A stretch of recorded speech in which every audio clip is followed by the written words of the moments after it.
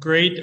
Thank you so much for that answer, David. I just wanted to ask you something because I don't know if a lot of our audience are very familiar with exactly what is going on in Shenzhen. For example, like I'm in Beijing, but I'm in robotics and AI development.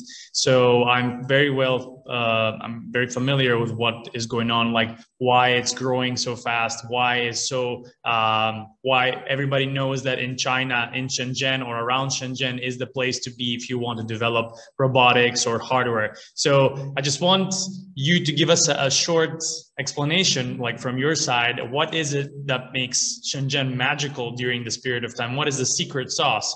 And then what could help other places learn from in order to maybe recreate that in Africa, for example, or in other emerging markets faster? So could you give us like some insight on that? Yeah, so Shenzhen really developed because of its openness. Everybody works in Shenzhen is eager to work with each other. Well, as long as there's money to be made, you can find partners in Shenzhen.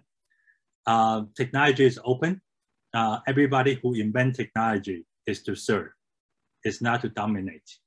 So people who make mobile phone chips are eager to help as many people to build mobile phone as possible.